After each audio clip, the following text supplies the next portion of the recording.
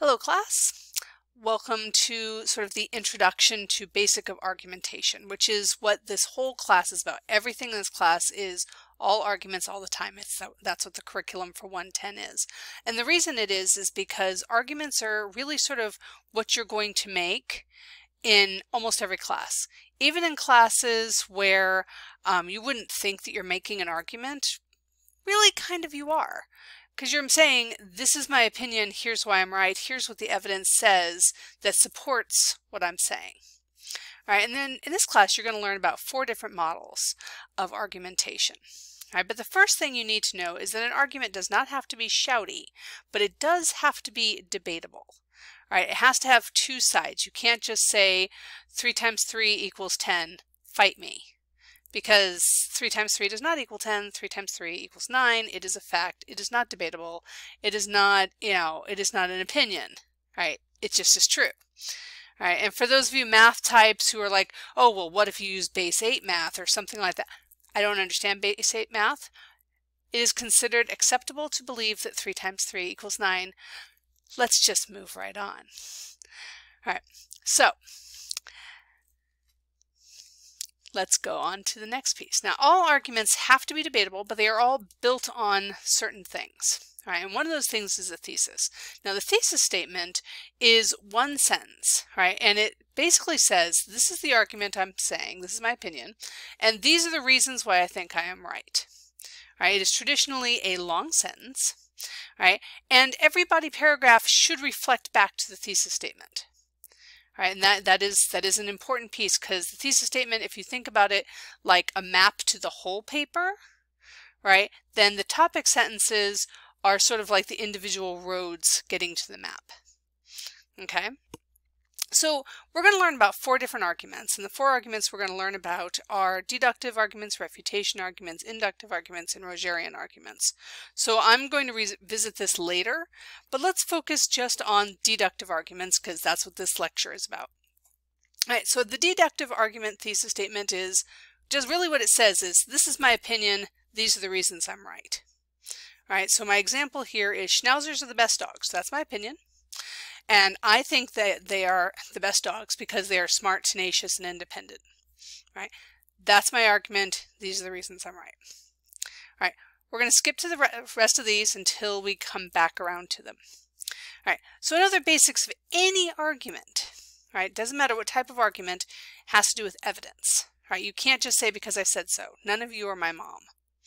All right, so evidence is how you support it, and they sort of fall under 3 major categories. So logos, that's your logic. Those are facts, statistics, explanations. All right, so it is a fact that Schnauzers were bred for ratting. All right, that is not debatable. It's just, that's true. All right, miniature Schnauzers generally weigh between 10 and 20 pounds. That is true. That is a fact, right? That can be used to support none of my actual arguments, why the Schnauzers are the best dogs, but those are evidence of logic, right? Those are logical supports, okay? Pathos is your emotional attachment. This is a very powerful argument, and people are swayed by pathos, by emotional evidence, way more than they are by logos or ethos. Because it touches our heartstrings. It's the stuff that is, well, I knew somebody who, right, blah, blah, blah, blah, blah, right? It's pictures, it's photographs, descriptions, beliefs, values. It's the stuff that sort of creates our core identity and what we identify to. And so that's the evidence that you can appeal to, right, to get your audience to believe you. Right? Now, ethos is authoritative evidence. It's the expert opinion. So if you find a PhD who agrees with you, all right, then you are using the appeal to authority as the support, right? So for example, on Facebook right now, there's a meme going around where a conversation is like, you're not really going to listen to the CDC, are you? I mean, just because the CDC said it, are you just going to believe it? And the response is, yeah, kind of. They're the experts, right? They've been doing this their entire lives. This is what they study. This is what they do all day long. I'm going to believe whatever the CDC tells me because I believe their expertise. And I think their expertise is better than your Google search on YouTube, right? So right? So the authoritative evidence is the expert opinion, right? And so using that kind of evidence can be very, very powerful, assuming, of course, that your audience doesn't just, think that, I don't know, something completely ridiculous. And, at which point you really got to gauge your audience. All right, I am assuming, for the purpose of this class, that all of you are reasonable people who can lay out an argument and can support it with evidence, and not just because I said so, because none of you are my mom. All right. Another piece of any kind of argument is the refutation. Now, remember that arguments are debatable. Right? That means that there are two sides to any issue. Okay?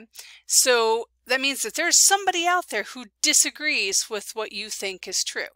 All right, now this does not have to be shouty. You don't have to be name calling. You're not trolling or anything like that. But you do want to, in your paper, address that another side exists. All right, and I think this is probably where students most have trouble, is that they are so used to living in their own sound chamber of only other people who agree with them say the same things over and over and over, that when they hear a point of view that's different than their own, they just go, la la la la la la la, I don't hear it, don't hear it, don't hear it, it doesn't exist, doesn't exist. I am a traitor if I hear a different point of view than my own. You are not a traitor if you hear a different point of view than your own. All right. In academia, right, it is important to acknowledge that there is a different point of view, and that point of view can be valid, and that point of view can actually make your belief stronger, can actually add something to it. All right, this is not black or white, all right, in any kind of shape or manner. All right, so you need to include those opposition points to demonstrate to me, your ultimate reader, but also to your classmates, that you are familiar with the entire topic, not just the point of view you agree with. Okay, and you have to have support for those. You can't just say, oh yeah, and there's like some people and they like totally believe XYZ and whatever. All right, you actually have to do the research to say, why do these people believe blah blah blah? So it has to be well supported. Any opposition points you include need to be equally well supported and researched as your own. All right, that's going to be important, especially when we get to the inductive argument. All right, you can concede a point and still argue with it. You can still make another bid. All right, so here's my example again. So schnauzers are the best dogs because they're independents. All right, now an opposition point to that is that independence is another way of saying stubborn and hard-headed, which is true. All right, and it is true. They can be mad if they don't get their own way. All right, but if you can gain their trust, more willing to go along with your needs. Right? So think about the refutation sort of like a dinner conversation. You throw out an argument. Mandalorian is a great TV show. Your friend says, dude, I could not even get into it. Like, I watched the first episode and who cares about Baby Yoda? Right? And then your response is, what do you mean? How can you not care about Baby Yoda? All right, or whatever. All right, so the opposition points, is your friend. Your refutation is what you say back. All right, and think about that in terms of, those kind of dinner conversations that you have. Say, same sort of idea, except in academia. All right, but that's what an opposition, that's what a refutation is. And all of your papers are going to require you to do this. All right, and lastly, your concluding statement. Now, this just is like in speech where we first tell you what we're going to tell you, then we tell you, and then we tell you what we told you. That's not the same thing as a concluding statement. An argument, a concluding statement has to do with the applicability, right? Because arguments don't exist in a vacuum, right? You don't just randomly just start running up to people and make an argument, right? There has to have some sort of context, like, before The Mandalorian came out, nobody was having a conversation about how good it is, right? Because they hadn't seen it yet. Right? It doesn't exist yet as a conversation topic. So any argument you make is based somehow in the world, right? So your concluding statement sort of brings that back around to, so why does this matter? Right? How does this apply in the real world? How does this apply for the now? Right? And if you can start an essay with sort of the real world stuff, then you can bring it back around to why it matters now.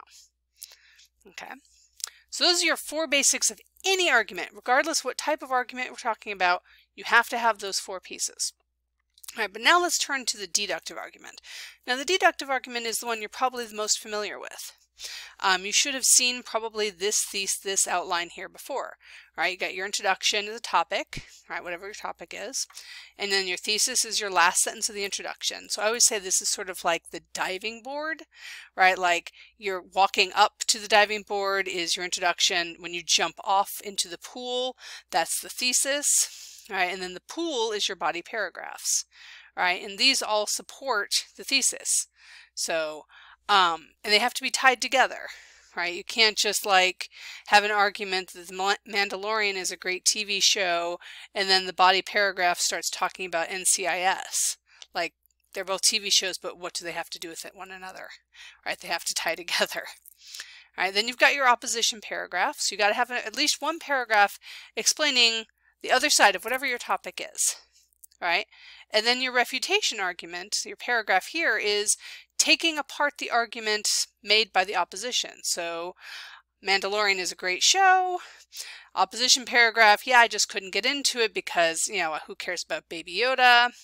The refutation is Baby Yoda is the epitome of cute, and it touches all of our little hearts because those big eyes, those ears, it looks like a baby, and all of us just sympathetically want to save it. Right? So that's your refutation. Okay. And then your conclusion. So you want to use a deductive argument, right, when your teachers assign it. But also, this one's probably the one you're going to use the most in college because you get to use it for in-class writing. It gives you the easiest, quickest form, right? And it doesn't matter with this form really what you put into it. The beaker is the same. What you stick into it's what matters. You use it for in-class writing. It's a quick 5-paragraph essay, and the thesis does a really nice job of helping make sure that your organization stays, really clear. And you use it when there isn't a lot to the opposition points, right? Like, it's hard to make an argument that that we should go to the base 8 system of math, right? Bringing us back around to the introduction here. So it doesn't, yes, ancient cultures have done it, but it's hard to make that argument in modern day, right? And so, when there's not a lot of opposition to the points, then you can make the argument that staying at the base 10, version of math is probably the best thing to do, since most of the world lives by the metric system, right? So whatever it is, that's when you want to use your deductive argument. All right, our first major paper is going to be about the product review, and the product review requires you to use this format to make your argument. All right, so for your argument, for your product review, this right here is the outline that I'm looking for. Now, it doesn't only have to be 7 paragraphs. You can stretch it if you have more points that you want to make. All right, again, the beaker can be taller, but it keeps basically the same shape. If you have questions, let me know, and I will talk to you later. Thanks. Bye. No.